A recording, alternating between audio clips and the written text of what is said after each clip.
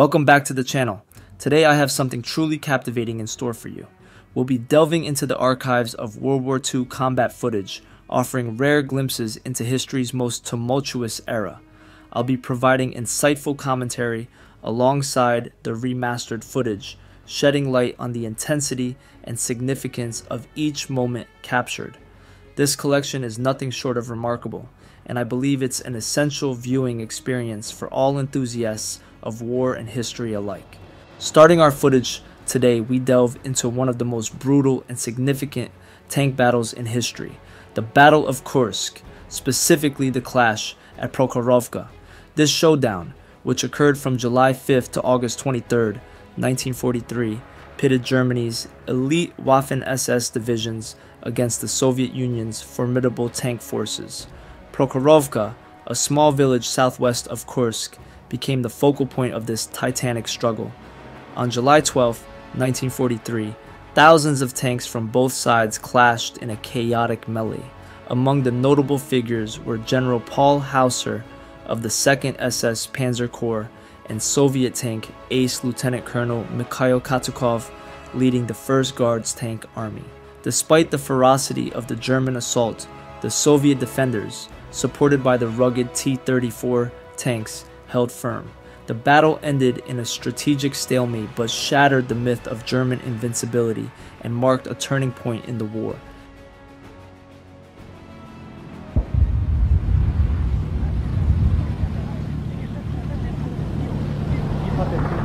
In this segment, we see the Panzer IVs heading to the battlefield. These Panzer IVs belong to the 1st SS Panzer Division, specifically Rudolf von Ribbentrop, a very renowned Panzer ace during this critical battle.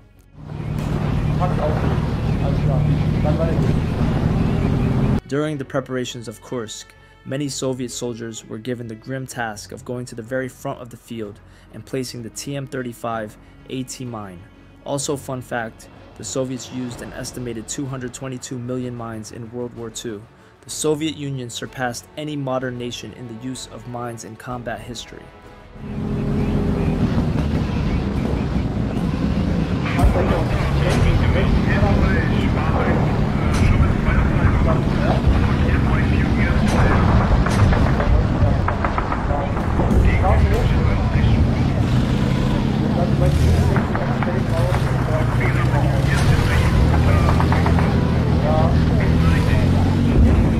At Kursk, German air support was much more significant than people think.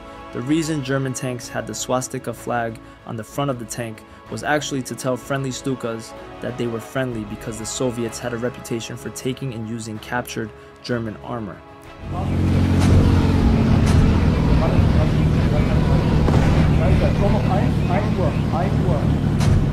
This man has been seen before in different footage of German combat, but this man is more important than you might think. His name is Werner Wolf, an Obersturmführer in the 1st SS Panzer Division, and was actually the right-hand man to the infamous Joachim Peiper.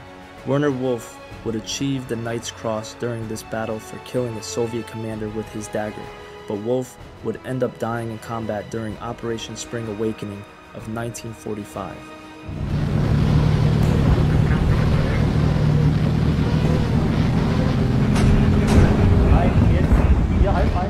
The German soldiers at Kursk actually had real trouble with Soviet snipers. One German diary before stated, "We can't even lift our heads from here. 1 second a bullet fly by and the next second a fellow has dropped dead. We must move when we are being shot at."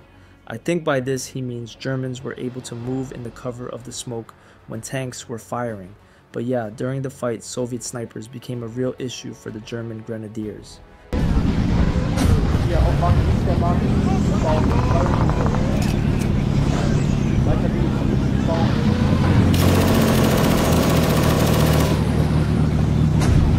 Most people who talk about the Battle of Kursk talk about the position of ground units and tank battles and forget it was one of the largest air battles as well, with one of the noticeable and best German aces taking part, Hans Ulrich Rudel.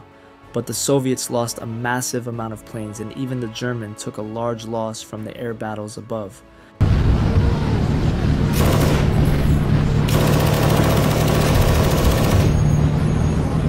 And yes, one of the top panzer aces at the Battle of Kursk was Michael Wittmann. He was in the Heavy Panzer Company armed with Tiger 1s of the LSSA Age SS Panzer Grenadier Division. It is said that Michael killed 8 T-34 tanks and 7 AT guns on the 5th of July alone, as everyone knew that Michael was a very fierce tank ace and a force to be reckoned with. The very main reason the Soviets lost nearly 1 million men during this battle was because of the stupid human wave tactics they used. One must understand the sheer amount of manpower the Soviets had was absolutely astonishing, man after man.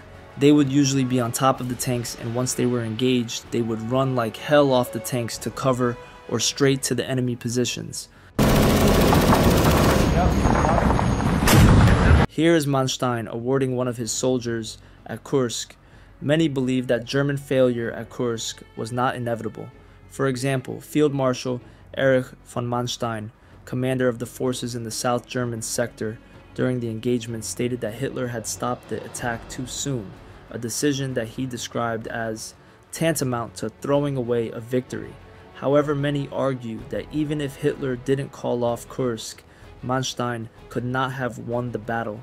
But again, some even say if Hitler didn't call it off, Manstein could have potentially won this sector at Kursk. It all up to what you think. I don't think there's any definitive answer. Joachim Peiper is here awarding one of his men. His unit was involved in extremely hard fighting during the fight at Prokhorovka and actually performed very well. It's unknown if Joachim Peiper himself was in the thick of it, but going off what I can find, it is possible he was involved in the heavy fighting himself.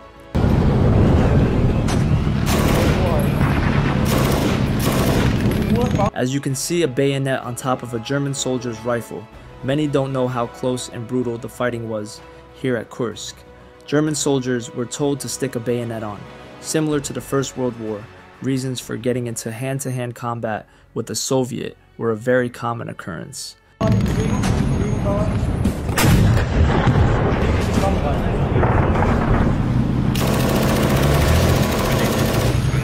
The armor losses for the Soviets was actually very substantial, more than you think. It's said over 6,000 armor and weapons were lost in this battle, the largest amount in any battle during World War II.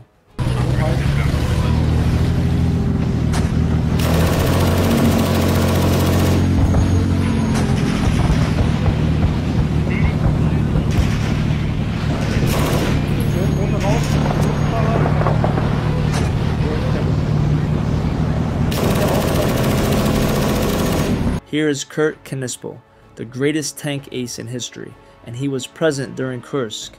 He was led by Oberfeld Webel Fedensack. That was to become the first company of the 503rd Heavy Panzer Battalion, which fought at Kursk as flank cover for the 7th Panzer Division.